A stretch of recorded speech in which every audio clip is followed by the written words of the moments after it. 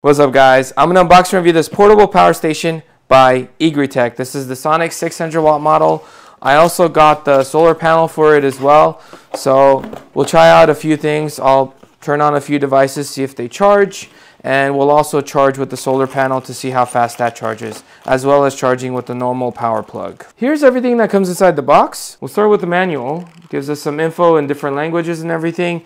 Most notably, it gives us some examples, tells us what the buttons are, what the screen indicates, and some discharge times and things of that nature. We got the two plugs. We got the power adapter for the US plug, and we got the car adapter. So the nice thing about the power adapter is the AC to DC is built into this thing, so you don't need a separate brick with this thing, which is really nice. Turn on the power for a couple seconds, hold the power button, and it turns on. We got the DC buttons right here. We got the AC. So in order to use the AC, you need to turn on the AC. In order to use the DC, the USB-Cs and the USB-As, you need to turn on the DC. We got the photovoltaic, which is basically the solar could go in here, or the car adapter could go in here and charge that.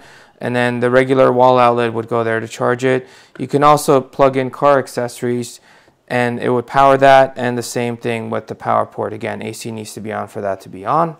And here's the back. We got a fan right here. We got an LED and an LED button. So we turn it on.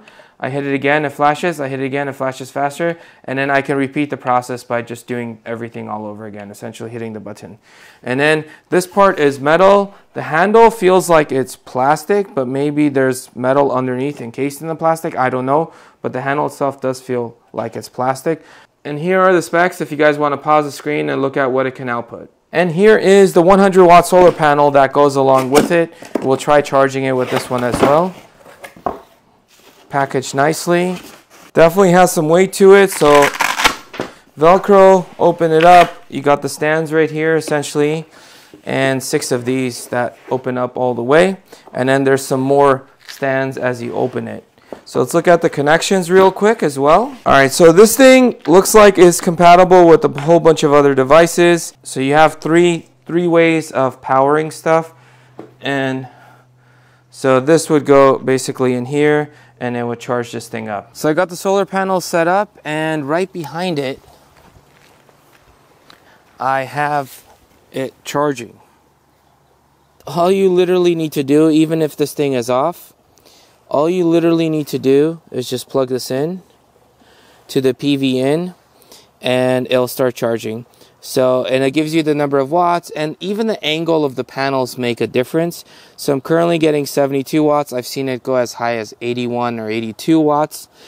And again, if it's a cloudy day, the time of day, how well it's facing the sun, even the angle. So if I were to lower the panels a bit, it would actually drop, as you guys could see. So even the angle actually makes a difference. See, went back up. But super straightforward to set up. Alright, so now I'm going to plug in the wall power just to see how fast that goes. It should be a lot quicker. So yeah, it's charging over 400 watts. So 407 watts right now, 406 watts. And it's going to take about 27 minutes for this thing to fully charge at this rate. So much faster with the wall outlet and decently fast with solar. The advantage of the solar panel is you could pretty much take that anywhere. As long as there's sun, you should be able to charge. Now let's start charging some stuff up. So we'll start off with the phones as the most common thing. So I unplugged everything. We're at 0 watts. I have 2 USB-Cs plugged into this thing, as you guys could see right there. And we're going to plug this into the phone. Picks it up right away, starts charging, no issues, fast charging. Okay, the other one will plug into my other phone, my iPhone.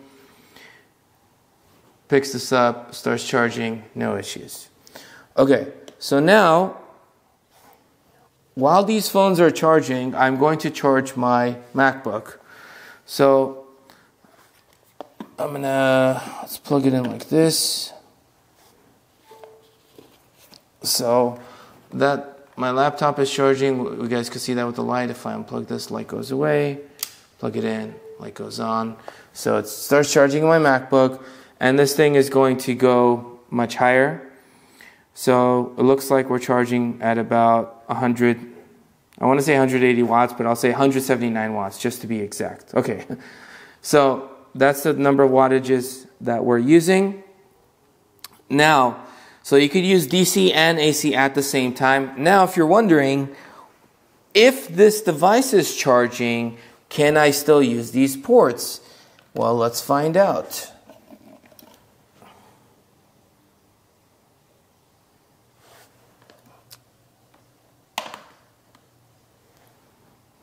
And it looks like the AC turned off, but it looks like I could still use the DC.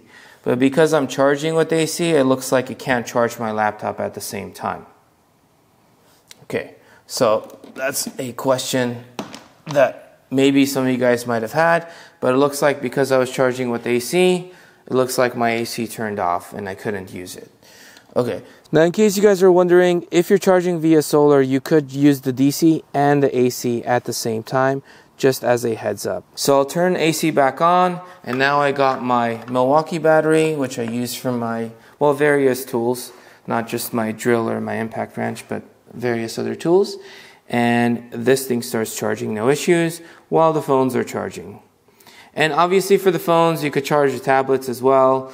So pretty much anything you can think of really with USB-C, this should in theory be able to charge. So it charges this up, no issue. So tool batteries like this, fantastic, 119 watts right now. And now I'm going to unplug this, and then I'm going to bring, one of the main reasons why I like this thing is because I go to the park with my kids and we take our RC cars from Traxxas. Traxxas makes some pretty cool RC cars. And we go run it, and then after a while we just plug in the batteries, charge it up, and run it again. So I'm going to hold this button. It's going to start charging this battery, and then I'm going to hold this button, and it's going to start charging up this battery. Now the fan you're hearing is actually from the Traxxas charger. It's not from this charger, although this one also has a charger as well. But this is kind of one of the beauties of having this thing. It's very portable, it's very easy. And again, if I'm taking some RCs, so obviously for camping, this thing's awesome. If you're gonna go somewhere, be there for a while, you could take the solar panel, keep this thing charged as well. So there's a lot of benefits to having this. But even if I'm not going to use my solar panel, I can just take this to the park, just have this thing charged, take this to the park, and I could charge up my RC batteries while I'm there as well. So that's kind of one of the benefits of having this, aside from going camping. And also another benefit of this is if I want to run something in the backyard where I don't have power access, as long as it doesn't take a whole lot of power, I can power it with this as well. So the fact that you have a lot of freedom with this is really, really awesome. But if you guys enjoyed this video, smash that subscribe button, and I'll catch you guys in the next one.